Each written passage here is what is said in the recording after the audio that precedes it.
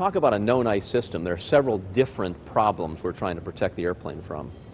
The first is, obviously, keep the airplane flying, keep the flying surfaces de-iced so you can maintain lift. The second is to keep the airplane free from drag. So we've got to make sure that we don't allow ice to build up in places that create too much drag, overcome the ability of the airplane to produce forward speed. The third, at some level, becomes weight and fuel venting and those kinds of important but less primary issues. Obviously, all of them become essential at some point. If your fuel vents freeze over, you're not going to have an engine running. But let's talk about aerodynamics then to start with. We've got to maintain lift on the airplane. This required a change in all of the existing panels on the airplane, wing, horizontal, and the addition of the vertical stabilizer. The panels were changed to increase their size, to increase the ability for higher flow rates, and importantly to also be able to be operated over a wider range of angle of attack. Okay, we are cleared for our approach. Have our Garmin GPS set up to fly the LPV. And look, here comes the glide path. You're probably wondering how we can intercept a glide path when there's no ILS on the field. Well, hey, that's the beauty of WAAS GPS. No ILS, no localizer, no problem. WAAS gives us full vertical guidance even without ground-based navigation. Okay, next you're probably wondering why there's spit all over your side of the windshield. We've flown the airplane in actual ice, but also to get there, we've flown the airplane with foam put on the airplane. The foam were from shapes generated at the NASA icing tunnels so that we could look at what the drag would look like with ice remaining.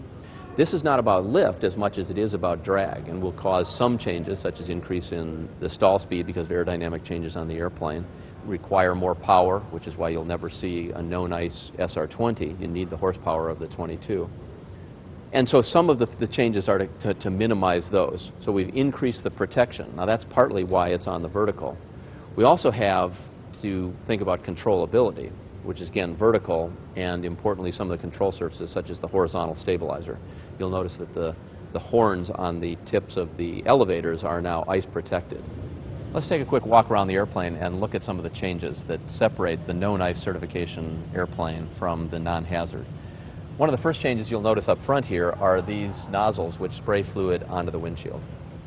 Also on the front of the airplane, one of the changes in part of the certification is an ice light. You'll notice here the prism effect, which allows the single light to be focused both on the wing and on the horizontal tail.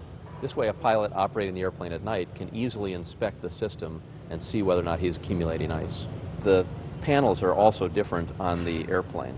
They're a little bit larger, they've got a different set of holes on them so that we can get enough fluid out at different speeds and weights to make sure we de-ice the airplane. I do want to point out the difference between the fuel cap and the TKS fluid cap. Obviously these are operated by hand, although they can be locked. The TKS fluid tank, though, can only be opened by a key.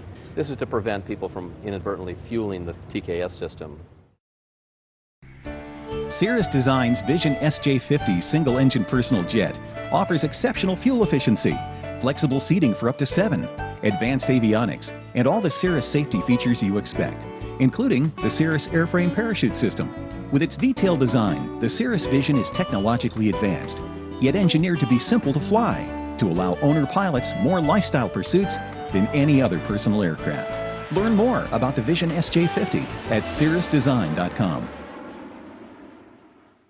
I mentioned that it was a 4-year program. There were a lot of details that took longer than we expected.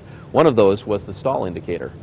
On the normal SR22, we used a pressure differential. On this one, we've gone back to a more traditional vane single-piece indicator, but it did have to be electrically heated, which was much more complicated than we expected. A necessary part of known ice certification is ensuring the safety of the fuel system. For our fuel vents, we use a flush NACA inlet to make sure that ice cannot build up on the fuel vent, ensuring proper fuel flow. Of course, in addition to the vertical, we've had a number of other changes on the horizontal.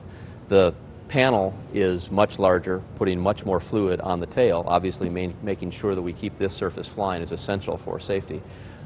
Other details include ice protection on the horn of the elevator. This does two things. One is it makes sure that we don't build up too much ice, drag, counterweight kind of effects. But importantly, we have to make sure we don't have ice bridging that would lock it. So you have fluid coming out in between the two surfaces.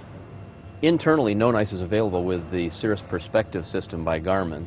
This includes annunciators, volume levels, time remaining on the system, and is controlled through a switch panel, which has just a few changes from the system in the past.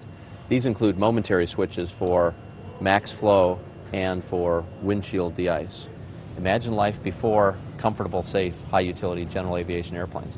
For those of us that are airplane lovers, we always had airplanes we could fly, but now we have airplanes we get much more value out of.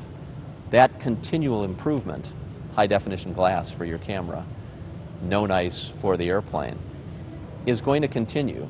But this was an important change. This was the one next giant leap which allows the airplane to be used more often. We still need to improve the useful load. Airplanes never go fast enough. We need to improve the cruise speed. Airplanes can always be more efficient. Airplanes can always look better. They can have better fit and finish. But all of those are incremental steps. Known ice certification on the SR22 is a monumental change in the utility of the airplane.